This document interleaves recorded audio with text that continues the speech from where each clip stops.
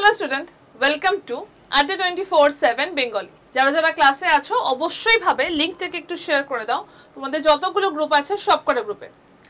আজকে কোনো political discussion নয়, আজকে আমরা ডিসকাস করব এমন একটা বিষয় নিয়ে যেটা আমাদের প্রত্যেক জনের দরকার, প্রত্যেক জনের জানার দরকার, আমাদের প্রত্যেকের আনুষঙ্গিকভাবে এটা জড়িত। আমরা এর থেকে বেরিয়ে কোথাও যেতে পারবো না।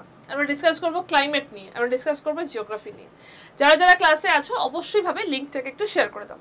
তার আগে ফার্স্ট দু তিনটে কথা। মনসুন, ভারতের জলবায়ুকে যদি আমরা বলি, ভারতের জলবায়ু হচ্ছে ক্রান্তীয় মৌসুমী জলবায়ু। সিম্পল, ভারতের জলবায়ু ক্রান্তীয় মৌসুমী জলবায়ু। ঋতু পরিবর্তন এটার একটা বৈশিষ্ট্য। ভারতের মেইনল্যান্ডে কবে বর্ষা আসে, এটা প্রিভিয়াস ইয়ার কোশ্চেন। ভারতের মেইনল্যান্ডে বর্ষা আসার এক্সাক্ট ডেট হচ্ছে 1 জুন, তাও কেরালাতে প্রথম বর্ষা আসে এবং মেইনল্যান্ডের মধ্যে, রাজ্যের মধ্যে। এবং যদি বলা হয় ভারতের প্রথম কবে আসে, তার উত্তর হচ্ছে 20 থেকে 21 মে আন্দামান নিকোবর দ্বীপপুঞ্জ। তো মেইনল্যান্ডে যদি বলা হয় 1 জুন প্রথম বর্ষাটা আসছে, তাও কেরালাতে। কিন্তু গত 26 মে মুম্বাইতে একটা অদ্ভুত কিছু ঘটে গেছে। কি ঘটে গেছে সেটা তো বলবোই, তার আগে আরও কিছু অদ্ভুত ঘটনাকে নিয়ে আমি বলে রাখি। লাস্ট কয়েক বছরে ক্লাইমেটটা এত ড্রাস্টিক্যালি চেঞ্জ হচ্ছে যে সমস্ত কিছু চেঞ্জ হয়ে যাচ্ছে। এতদিন পর্যন্ত ভারতের সবথেকে উষ্ণতম স্থান ছিল রাজস্থানের পালোডি, যেখানে টেম্পারেচার ছিল 49.6 উষ্ণতম স্থান হিসেবে রাজস্থানের পালোডি। 2024 সালে ভারতের উষ্ণতম স্থানটা চেঞ্জ হয়ে গিয়ে দিল্লি হয়ে গেল, কারণ সেখানে টেম্পারেচার 51কেও এক্সিড করে গেছে। এবারে প্রচণ্ড বেশি ঠান্ডা, এবারের বর্ষা এতদিন এগিয়ে এসছে, এই সমস্ত কিছু কিন্তু ক্লাইমেট চেঞ্জের সাথেই যুক্ত এবং সেটা এত বেশি পরিমাণে হচ্ছে যে ক্লাইমেটটা একদম অন্যরকম হয়ে যাচ্ছে। কি হয়েছে পুরোটা ডিসকাস করি। ফার্স্ট অফ অল, 26 মে মুম্বাইতে ক্লাউড বাস্ট হয়েছে। মুম্বাইতে 26 মে ক্লাউড বাস্ট হয়েছে। ফার্স্ট নিউজটা দেখাই, তারপর ডিসকাস করব। Mumbai range cloud bast over south মুম্বাইয়ের একটা জায়গার ওপর ক্লাউড বাস্ট হয়েছে। সেখানে 1 ঘন্টার মধ্যে 104 mm বৃষ্টিপাত দেখতে পাওয়া গেছে। ক্লাউড বাস্ট কাকে বলে? যদি কোনো একটা ছোট জায়গায় 1 ঘন্টার মধ্যে 100 mm এর বেশি বৃষ্টিপাত হয়ে যায়, সেটাকে বলা হয় ক্লাউড বাস্ট। সিম্পল, একটা short period of time, mainly এটা 1 ঘন্টা, সেখানে যদি 100 mm এর বেশি বৃষ্টিপাত হয়ে যায়, মেট্রোলজিক্যাল টার্মে এটাকে বলা হয় ক্লাউড বাস্ট। এইটা হচ্ছে তার ছবি। এক্স্যাক্টলি একটা ছোট জায়গাতে প্রচণ্ড লেভেলের বৃষ্টিপাত হয় এবং এই ক্লাউড বাস্টে বেসিক্যালি ফ্ল্যাশ ফ্লাড বা আরবান ওয়াটার লগিং এই সমস্ত কিছুর সাথে যুক্ত। মানে ফ্ল্যাশ ফ্লাড হলে ক্লাউড বাস্ট দেখতে পাওয়া যায়, বা ক্লাউড বাস্ট হলে ফ্ল্যাশ ফ্লাড দেখতে পাওয়া যায়, ক্লাউড বাস্ট হলে ওয়াটার লগিং দেখতে পাওয়া যায়, এগুলো দেখতে পাওয়া যায়। এবার মুম্বাইতে কি হয়েছে, এক্স্যাক্টলি মুম্বাইতে কি হয়েছে? মুম্বাইতে একটা পয়েন্ট হচ্ছে নারিমান পয়েন্ট, যেটা সাউথ মুম্বাইতে অবস্থিত।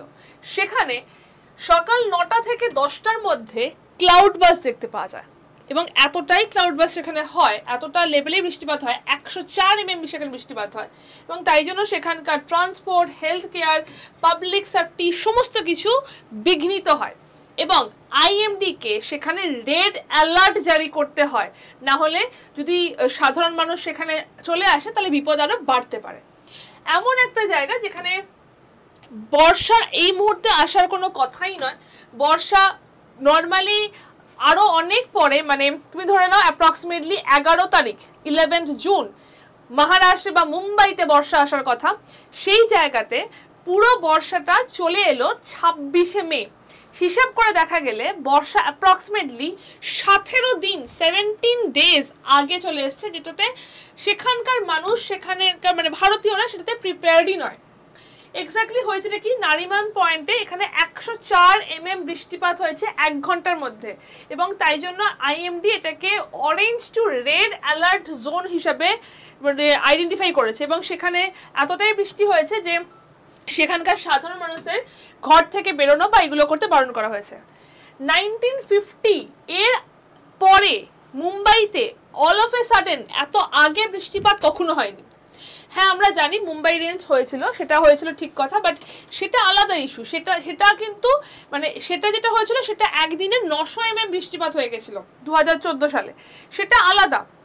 বাট বর্ষা 17 দিন এগিয়ে এসছে, এতটাই আগে মানে বর্ষা এসে যাওয়া, এতটা আর্লি বর্ষা এসে যাওয়া, সেটা কিন্তু 1950-এর পর এখনো হয়নি। তো মুম্বাই এবছর মুম্বাই বর্ষা দেখলো 17 দিন আগে, 17 ডেজ আগে বর্ষা দেখলো। এবার বর্ষাটা এত আগে এলো কেন? নর্মালি বর্ষা কি করে হয় সেটাকেও একটুখানি তোমাদেরকে আমি বলে রাখি। যদি ভারতের কথা বলা হয়, এইটা হচ্ছে ভারতবর্ষ, এখানে মনসুন ভারতবর্ষে প্রবেশ করে 1 জুন কেরালার মাধ্যমে, এবং 1 জুন কেরালার মাধ্যমে মনসুন আসে, এবং এই মনসুনটা দুটো শাখায় ভারতবর্ষে প্রবেশ করে। মনসুন দুটো শাখায় ভারতবর্ষে প্রবেশ করে, একটা হচ্ছে আরবীয় শাখা আর একটা হচ্ছে বঙ্গোপসাগরীয় শাখা। বঙ্গোপসাগরীয় শাখা মেইনলি আগে এখানে আসে 20 থেকে 21 মে, তারপর এটা এইভাবে গিয়ে ভারতবর্ষে ঢোকে, এবং এই বঙ্গোপসাগরীয় শাখাটাই এই জায়গায় গিয়ে প্রথম ধাক্কা খায়, এবং এখানে গারো খাসি জয়ন্তিয়া পাহাড় থাকার জন্য খাসি পাহাড়ে মৌসিং নামে ধাক্কা খায়, এবং সেখানে পৃথিবীর সব থেকে বেশি বৃষ্টিপাত হয়, এবং তারপর এইটা এইরকম ভাবে গিয়ে পুরো ভারতবর্ষে ছড়িয়ে পড়ে।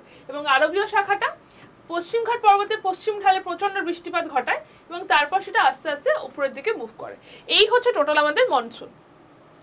এবার এই যে মনসুনটা মহারাষ্ট্রে বা মুম্বাইতে আসার কথা ছিল 11 তারিখে, সেটা এসে গেল 26 মে, কি তারও আগে। এবং এটা মনসুন কেন বলা হচ্ছে, তার কারণ এখন NLM কে যদি দেখা যায় তাহলে সেটা মুভ করেছে। এর পয়েন্ট হচ্ছে এটা হঠাৎ করে এতটা আগে এলো কেন? এতটা আগে আসার তো কথা নয়, এটার পেছনে কয়েকটা জিনিস খুব ভালো কাজ করেছে। ফার্স্ট হচ্ছে লো প্রেশার সিস্টেম, যেটা আরবিয়ান সি এবং বে অফ বেঙ্গল মানে আরব সাগর এবং বঙ্গোপসাগর দুটো সাগরই একটা লো প্রেশার এখানে ক্রিয়েট হয়েছে, সেটা মনসুন উইন্ডকে অনেকটা তাড়াতাড়ি টেনে নিয়েছে। যদি বায়ুর ধর্মই হচ্ছে হাই প্রেশার থেকে লো প্রেশারের দিকে আসবে, যদি ধর্মই হয় যে এখানে এবং এখানে মনসুন, এখানে আমাদের ডিপ্রেশন হয়েছে, তাহলে তো হাই প্রেশার থেকে বাতাসটাকে টেনে নেবেই। এক্ষেত্রে বঙ্গোপসাগরীয় এবং আরব সাগর দুটো জায়গাতেই ডিপ্রেশন তৈরি হয়েছে, তো মনসুন অনেক তাড়াতাড়ি চলে এসছে। এরপর এইটা হচ্ছে এবছরের, দেখো এটা হচ্ছে এবছরের NLM লাইন। NLM মানে হচ্ছে নর্দার্ন লিমিট অফ মনসুন, মানে যেখানে যে ধরে নাও 1 তারিখে আমার মনসুন রেখাটা এখানে থাকার কথা, সে জায়গায় 26 মে মনসুন রেখাটা চলে গেছে এখানে। তো this is the Northern limit, উত্তরতম point যেটা আমাদের বর্ষা ঢুকে গেছে, এর নিচে পুরোটাতে বর্ষা চলে এসছে। This is the monsoon limit বা NLM ম্যাপ অফ ইন্ডিয়া এবছরের। ওকে, তো এইটা একটা কাজ করেছে যে এই জায়গায় ডিপ্রেশন হয়েছে এবং এই জায়গায় ডিপ্রেশন হয়েছে, এই ডিপ্রেশনটা মনসুন উইন্ডকে অনেক তাড়াতাড়ি টেনে নিয়েছে। সেকেন্ড যেটা তুমি বলতে পারো, যেটা আরো বেশি রকমের কাজ করেছে, সেটা হচ্ছে সোমালি জেট। সোমালি জেটটা কি সেটা আমি ডিটেলসে আগে বলি। সোমালি জেটটা হচ্ছে একটা লো লেভেল জেট স্ট্রিম, যেটা ইস্টার্ন কোস্ট অফ আফ্রিকা, মানে এখানে রয়েছে আমাদের মাদাগাস্কার, এই জায়গা থেকে এটা মুভ করে। এবং সোমালি জেটটা যখন যেরকমভাবে যদি ধরো সোমালি জেটটা খুব স্ট্রং হয়, তাহলে মনসুন খুব স্ট্রং হবে। এই সোমালি জেটটা ইন্ডিয়ান মনসুনকে খুব হেল্প করে। আমি আজকের ক্লাসে তোমাদের মনসুন মেকানিজমে যাচ্ছি না, মনসুন মেকানিজম একটা আলাদা চ্যাপ্টার, সেটা আমি তোমাদেরকে যদি তোমরা মনে করো কমেন্ট করে জানিয়ে আমি ডিটেলসে বোঝাবো। বাট এগুলো সমস্ত কটাই মনসুনের অনসেটকে হেল্প করে। যেমন তার মধ্যে একটা থাকে তিব্বত অঞ্চলে হওয়া ডিপ্রেশন, সেটাও মনসুনের অনসেটকে হেল্প করে। তো এই যে সোমালি জেটটা মনসুনের অনসেটকে হেল্প করছে। তো এবছর সোমালি জেটটা অত্যন্ত স্ট্রং ছিল, তার জন্য সেটাও মনসুন উইন্ডকে ভারতের দিকে যেতে আরও বেশি হেল্প করেছে। এবছর আরও একটা জিনিস যেটা মেজর প্রবলেম হয়েছে, সেটা হচ্ছে ওয়েস্টার্ন ডিস্টারবেন্স। এবছর শীতকালে তুমি অ্যাসেজ বৃষ্টি দেখেছো? না, শীতকালে অ্যাসেজ বৃষ্টি হয়নি। নর্মালি ভারতের পশ্চিম দিক থেকে মানে ভূমধ্যসাগরীয় অঞ্চল থেকে একটা ডিপ্রেশন আসে শীতকালে, তার জন্য ভারতের পশ্চিমাঞ্চলে বৃষ্টিপাতটা হয়ে থাকে, এবং যে বৃষ্টিপাতটা এবছর হয়নি। যদি ওয়েস্টার্ন ডিস্টারবেন্সটা হতো, ওয়েস্টার্ন ব্লকার্সটা যদি থাকতো, তাহলে এত তাড়াতাড়ি মনসুন আসতে পারতো না। তো বেসিক্যালি এবার প্রত্যেকটা জিনিস অন পয়েন্ট কাজ করেছে এবং মনসুনটা প্রচণ্ড তাড়াতাড়ি চলে এসছে। মনসুন তাড়াতাড়ি চলে আসা কিন্তু ভালো জিনিস নয়, তার কারণ এখনো লোকজন এটার জন্য প্রিপেয়ারই নয় যে এটার জন্য আমরা কি ব্যবস্থা নিতে পারি। এটার জন্য আপাতত আমরা কেউ প্রিপেয়ার্ড নই, কারণ এখন আসারই কথা নয়। এখন যে শস্যগুলো হচ্ছে সেগুলো এই মুহূর্তে এতটা বৃষ্টি পেতে অভ্যস্ত নয়, এতটা জল পেলে সেই শস্যগুলো নষ্ট হয়ে যাবে।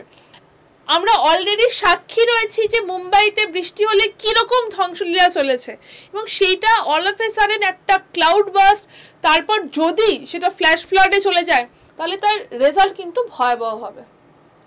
এটার ওপর যদি আরও ডিটেলস ক্লাস চাও, যদি মনে করো যে মনসুন মেকানিজম সম্বন্ধে জানতে চাও, কেন এটার মুভমেন্টটা কীরকম হচ্ছে সেগুলো সম্বন্ধে জানতে চাও, তাহলে অবশ্যই কমেন্ট করে জানিও। এটার ওপর details class, details geography class কিন্তু এসে যাবে, বাট তোমাদেরকে তার আগে একটা কমেন্ট করতে হবে। সবাই ভালো থেকো, বেস্ট অফ লাক, সুস্থ থেকো।